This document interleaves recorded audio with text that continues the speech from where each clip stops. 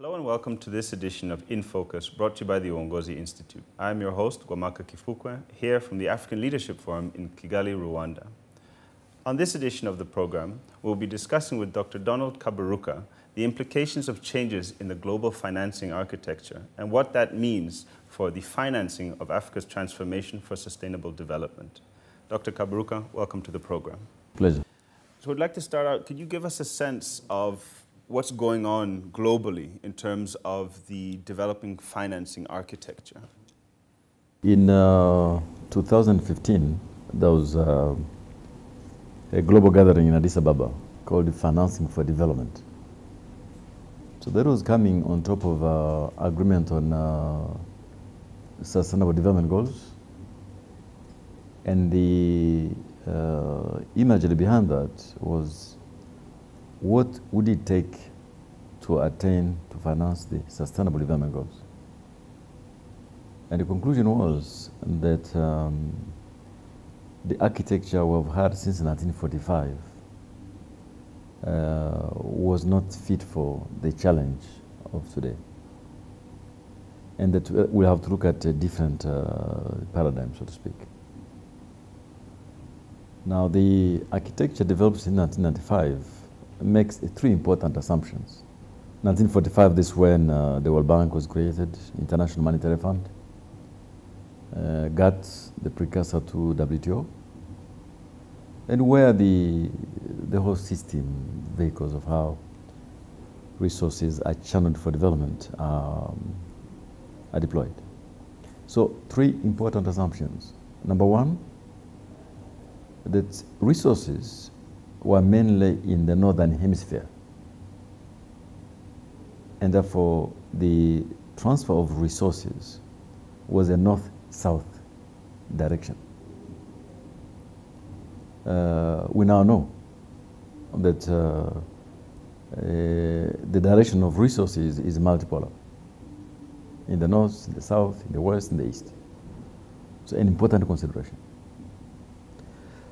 A second assumption made in 1945 was that money or resources were largely in the public sector domain within the control of governments. And so it was an architecture of government to government.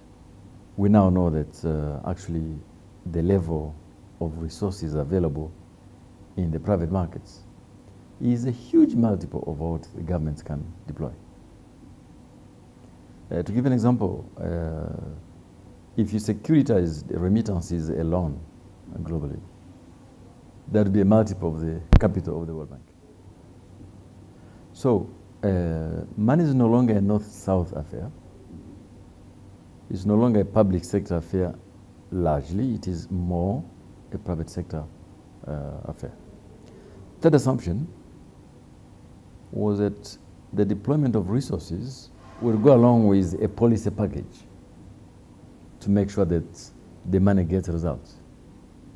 And that the policy package was around the neoliberal approach. Neoliberal meaning the free markets. A market will deliver the goods. The state should be largely a night watchman, that kind of stuff. Kind of Washington consensus. Well, if you want. So we find now in a situation whereby we need to develop a new paradigm because of the Sustainable Development Goals. And to conclude, so where we are today. No sooner had we signed the Sustainable Development Goals, we have now the world's most important economic power questioning the fundamentals of the agreements of 2015. They've walked out of the climate deal agreed in Paris, questioning the basis of rule-based trade arrangements, WTO, questioning the essence of multilateral action. And what is left of funding in the classic sense is now linked to migration, and to a lesser extent to security and counterterrorism.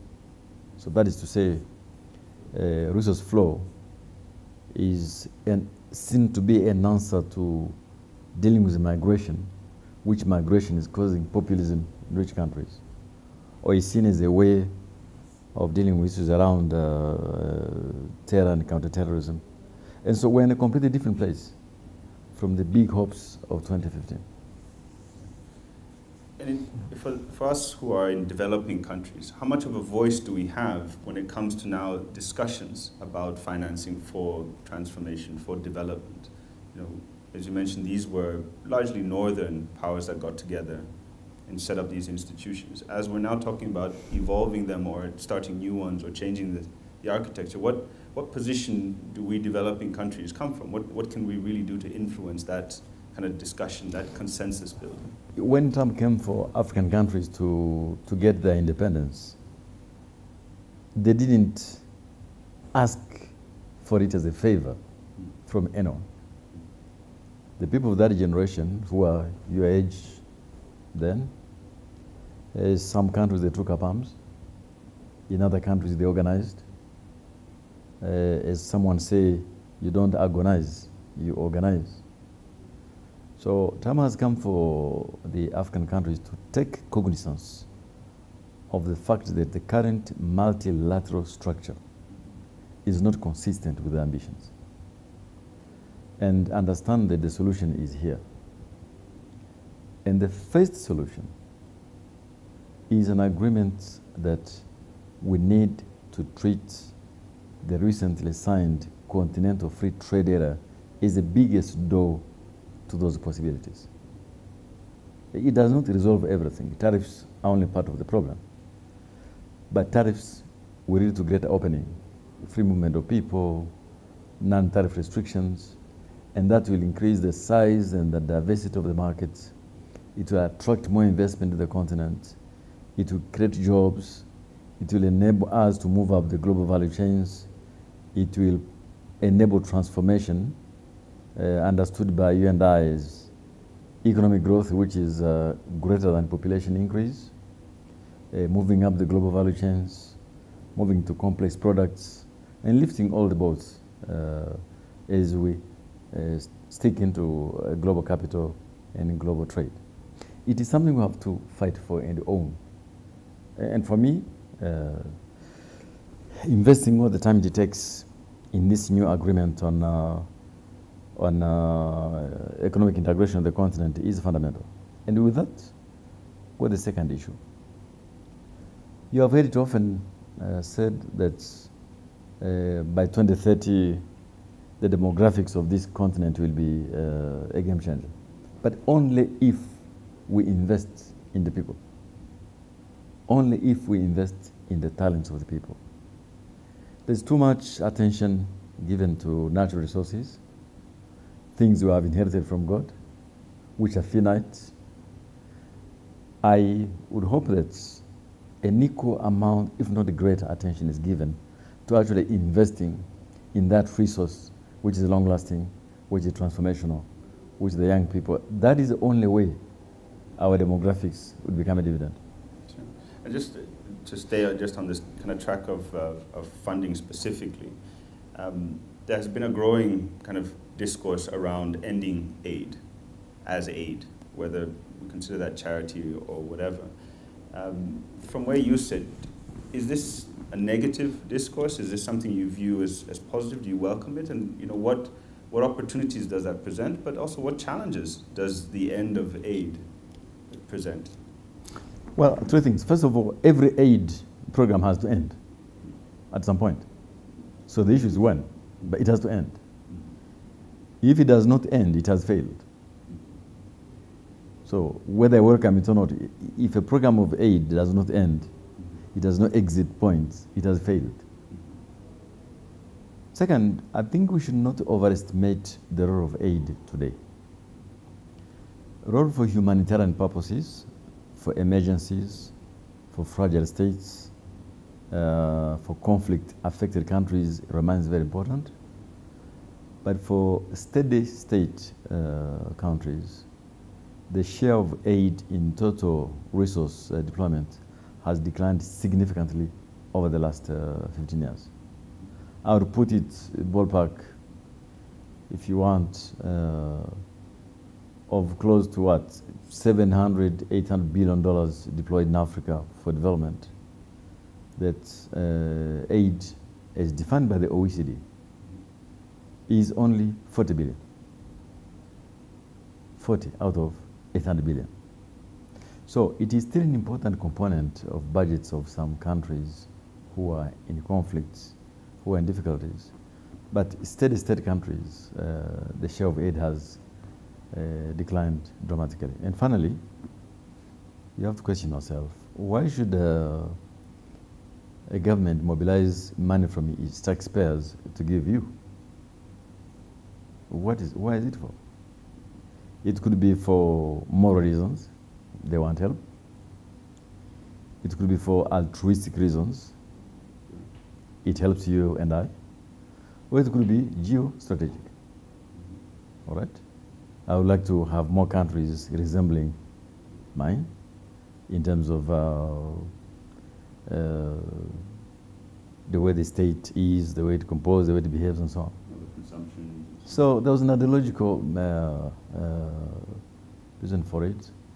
And today, when you look at countries in the top league, the top 20 countries in the world, they've reached where they are by different directions, not necessarily through the aid channel. They have all got there largely because of the abilities to tap into trade and capital. And for Africa, it cannot be different. And as you mentioned, there's this kind of multipolarity of where financing is available from. And of course, each one comes with its own conditions and terms and everything else. We've seen, as you mentioned, more money now invested in the private sector. You've seen the rise of philanthropists. There's been calls for increased domestic resource mobilization. When it comes now to financing our transformation on the continent, what approaches can we take to tap into these and make sure that they're effective for what we want to do? Again, referring both to what's happening globally, but specifically within the continent itself. One thing the world is not short of today is funding. You know, today, because of the quantitative easing and the effects of the global financial crisis, today the return on those kind of money is 0.7% if you're lucky, below 1%. So all investors all over the world are looking of where to get a good return. And where is that good return? Where the risk adjusted. That return is in Africa and parts of Asia. So the question to ask is, what does it take for us to attract that capital? And second, what are the vehicles that we need to de-risk some of the perceived risk? And I want to put it to you that the very first thing that we're looking for is a market of considerable depth and considerable size, considerable complexity. Not one of the tiny markets of the 54. So that is the first thing you have to do. Having done that, there are things to invest in, obviously. Stability. Money does not go to unstable areas. Second, reasonable infrastructure.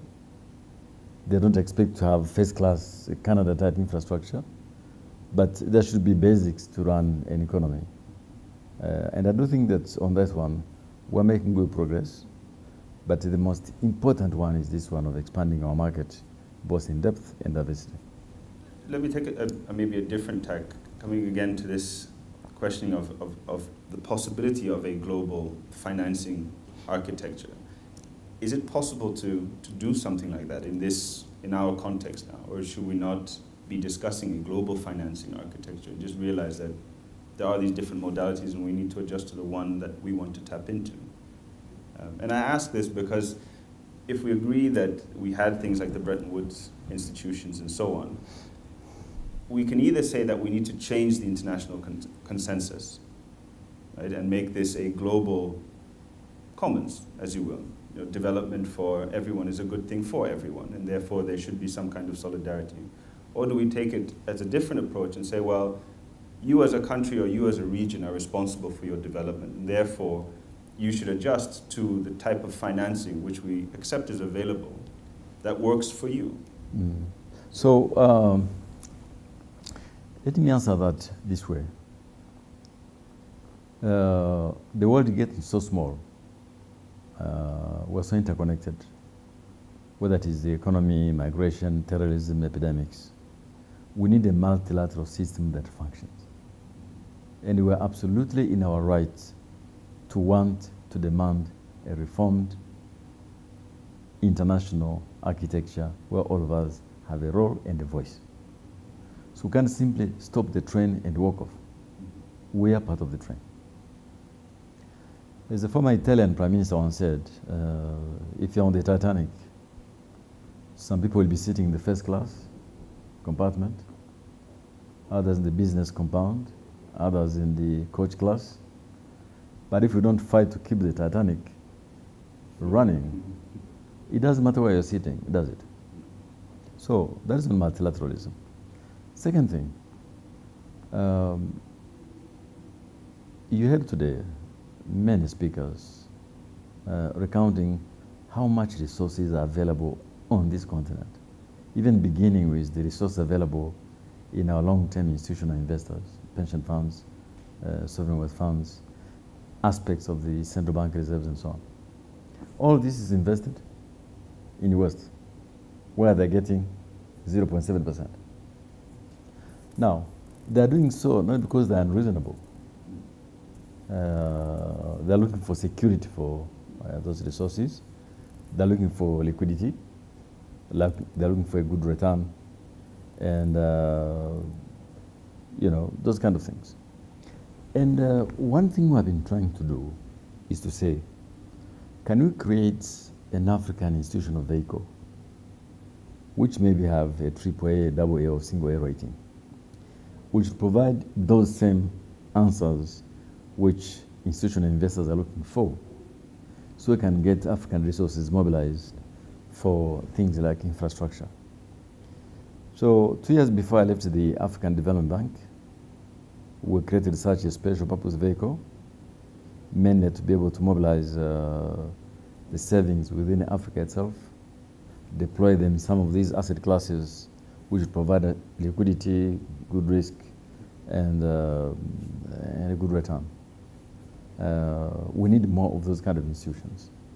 And Africa has to take it on itself to create those kind of vehicles and those kind of institutions, mobilizing first of all resources within the continent. And just to kind of follow that train of thought, what will it take? What are the key things that we then need to work on to get there? I mean, we accept it's a very diverse continent, but there surely are certain principles that cut across that everyone can start to apply in order to move in that general direction. So as we began this vehicle, I walked around, I went around different capitals, tried to convince heads of states and ministers of the importance of this vehicle of African infrastructure. Some agreed and they invested in this institution, Africa 50. So African Development Bank is an investor, governments are investors, institutional investors and so on. Others had different questions. Others had different priorities. Others had an attitude of, well, let's see how it works and then we'll come along. I think it is that attitude of we have time on our side. It is that attitude of, well, my country first, no sense of urgency. Same for the continental free trade area. There's no reason why we should not be having already the 22 ratifications. We should be having them or close to having them. But again, if every country proceeds on this as a single, you know, a zero-sum calculus, then it will take us a long, long time. So it's similar to the challenges that we see in things like just general integration, where some states are all for it and others are saying, well, maybe not, I can do this alone, I don't want to share with my neighbor or my colleague a bit further afield. Integration all over the world is not easy. Look at the European experience. So it requires a lot of work. I suppose what I'm saying is that we don't have the luxury when you look at the counterfactual, because the counterfactual is very costly for the prosperity of this continent. So I think it behoves on all of us, leaders in governments, business, young people, to come together and identify those particular growth drivers and bottlenecks to it, which we need together to mobilize to ensure that we can get enough resources, human, financial, and otherwise, for transformation of Africa. Sure.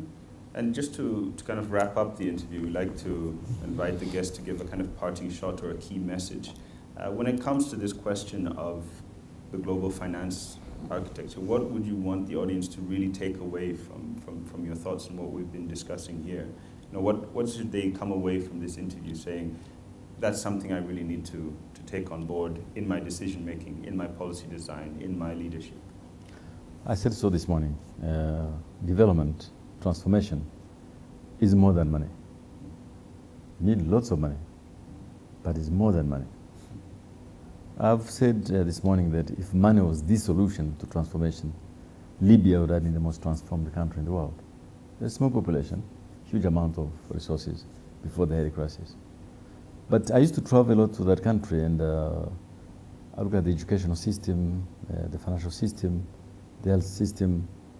Clearly they were a long, long way, despite having huge amounts of money. So it's about money, yes. But transformation does not come by money alone. It has to be accompanied by policies. It has to be accompanied by ability to execute your vision. It has to be accompanied by a national project which is shared by all the citizens. And so I do think as we look around this issue of funding transformation, it should not be simply where are the dollars.